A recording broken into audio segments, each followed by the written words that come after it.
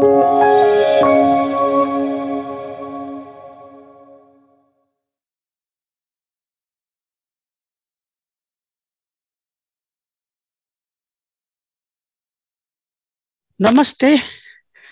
and good evening. First of all, pay I want to pay thanks to Brittany Hamilton and also to All Sam organization inviting me today in Zoom to share my experience in judiciary. Uh, First of all, I want to share you about some knowledge about my country because so many have not heard about my country, Nepal. And Nepal is in South Asia and its north border is China, east, west, south is India. And this is a landlocked country and a small nation. It has a good history, long history, and we can know Nepal. Everybody must be heard about the mountain Everest, the highest peak of the world. This is in my country, Nepal. And also some people must heard about the Gorkhas people. And uh, uh, like this, I want to give some introduction of my country, only in short, few words. My country's geographical situation is 17% part of the land is plain land, but 83% part of the land is mountain and high mountain. Our demographic situation is we have near about 30 million population, 51% female and 49% male population, as well as uh, the its a political status. I want to tell in short. In 1950, we have a revolution. After that, democracy was established in Nepal. And in 1962, the then king seized the power in his hand. And in 1990, again, democracy, multi-party system, plus monarchical, constitutional monarchy was established. But in 2006 and 2007 movement, I mean, abolished the rule of king. Now this is the introduction of my country. Now I am going to share my experience. First of all, I want to give my own experience, introductions. I am Sushila Karki, and now I am a former Chief Justice of Nepal, as well as, first of all, my profession was legal practice in court. From 1979 to 2009, continuously I did practice as a lawyer in court. And my practice was, respected. People were respecting me. And Supreme Court has also, Supreme Court has honored me as a senior advocate. I was also senior advocate, and I have a good office. 3, 4 we were working in office, and I have lot of cases, and I also have enough money earning for my livelihood. But what happened that in 2009, my senior judges of Supreme Court, they approached me to be join in Supreme Court as a judge. Before that, they have also asked me in to be appointed in, High Court level court, but at that time I denied. Later on, they pressurized me and asked me there is a scarcity of women judges in court, so you should have to come. Then I accepted, and first of all, I was appointed in judiciary as a ad hoc judge, and I I left the practice. It was good. My legal practice was, I was satisfied. But anyway, I have to left the practice where I have keen interest. And I have thought that I will do this work for my lifelong. But I had to came to judiciary to join. And by the way, I want to share you this my experience that I had to face 3 times um, parliamentary hearing. I had to face. Uh, I think other people may not have faced that kind of hearing 3 times in their. And I actually I work in judiciary only 8 year, 5 months, and 13 days. During this period, I had to face parliamentary hearing 3 times. We have provision of parliamentary hearing in our constitution, just like in US. And first of all, I had to face parliamentary hearing in when I was appointing as an ad hoc judge before that. And in November 18, 2010, I was confirmed as a judge in Supreme Court. At that time also, I had to face the parliamentary hearing again. I became able to, make my impression among the people that I am a strong woman. I am integrated woman, and I am zero tolerance about the corruption, and also I am a competent woman. This kind of impression was among the people I have established during my near about 7 years function work. But when my time came to be a Chief Justice, at that time I had to face some problem. I want to tell you, the problem is that there in the Constitution, there is a provision. When the outgoing Chief Justice,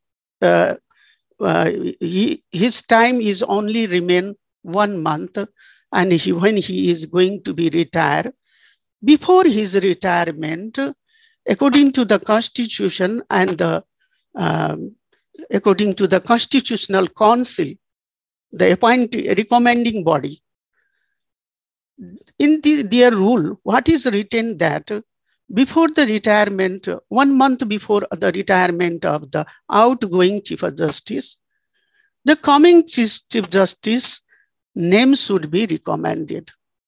But my name was not recommended. As other Chief Justice name were recommended, but my name was not recommended. And in the recommendation committee is in our country there is one institution, that is Constitutional Council. And there are 5 members. First is Prime Minister, second is Chief Justice, third one is the opposition political party leader, and fourth one is Speaker of the lower house, of the upper house. These 5, the prominent person are there, and they recommended those persons appointment. They recommended who are appointing in the constitutional body. So judges are also recommended. I mean, Chief Justice also recommended recommending by this Constitutional Council, but my name was not. I mean, recommended. My former CJ, Chief Justice was Honorable Kalyan Shrestha. He was also member. He tried before his retirement, but he became fail, unable to declare my name. And then what happened that I want to tell you this thing that when I was going to be Chief Justice, when I was the candidate of Chief Justice, at that time I was ineligible candidate. One thing. Next thing, there was no one my competitor because other judges have not meet the criteria according to the constitution.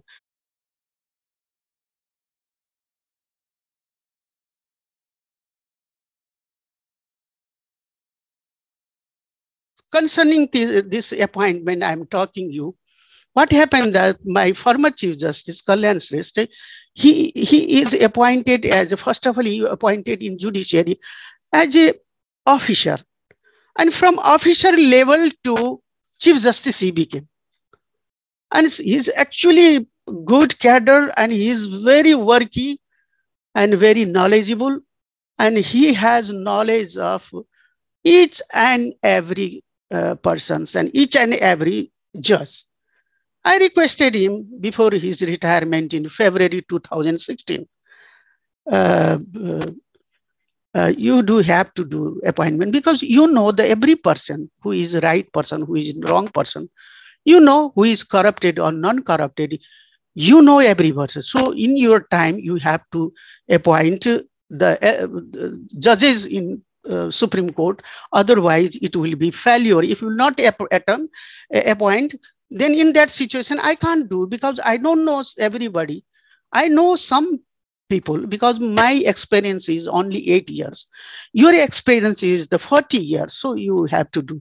Well, we sat in the Judicial Council meeting and we did and we appointed. He selected the good persons and perfect persons and intelligent and wise cream of the judiciary. He selected 7 persons from the, uh, I mean, High Court level judges, chief judge, and 4 from the maybe more than 30 years practiced and well-known reputed lawyers, uh, including 11 judges were appointed. And this appointment, in this appointment, there is no any political, we had discarded the political,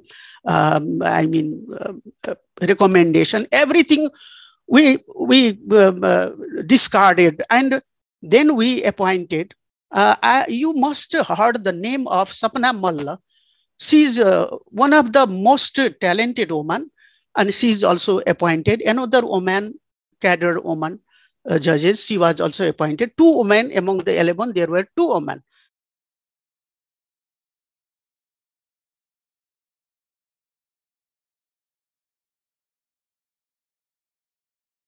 First of all, in I'm thinking concerning to my countries like third world. Mm-hmm. One thing, whether maybe lawyer or maybe judge, first of all, they should be integrated and honest. Mm-hmm. I think the post of judge is just like a sage and hermit. Many things should be avoided. Many things should be, interest. Man like to do many things, but we judges have to be a control culture. We should develop, that things. And another things is, especially in our area, there is in third world, there is the corruption is highly, there is a matter of talk of corruption. Corruption should not be. And next thing, especially for the women sector, I want to tell that, first of all, women should be dedication. I want to give you example. There were so many women practicing in Nepal, in my country. But what happened? After 6 months, 2 years, 3 years, they left. They left the practice because they feel, I mean, a kind of, it's a hard job and they could not adjust on it.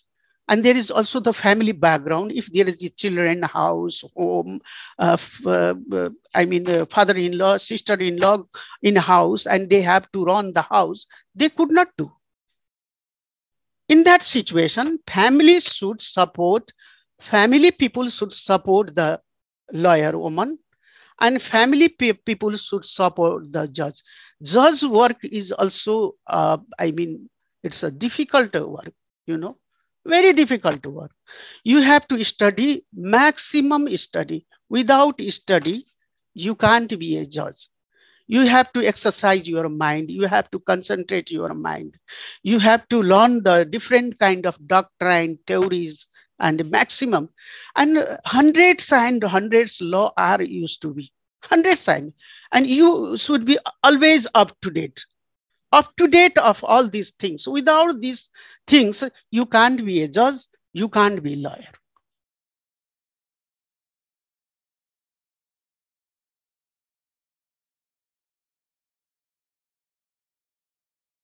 One thing I want to tell you, my family, my mother, my father, they were they were interested to see me. They were interested my career, building, and they wanted to see me as a great personality. So they were always, supporting me and also guiding me. And next person is my husband. He has given me so good, help that maximum he helped in this practice and judges profession.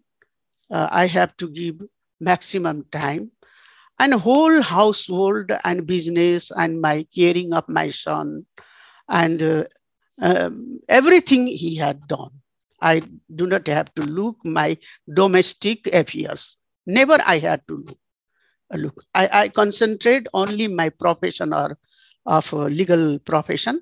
And also I concentrate freely and well, freely, maximum time I could give on the job of a judiciary and also in my profession.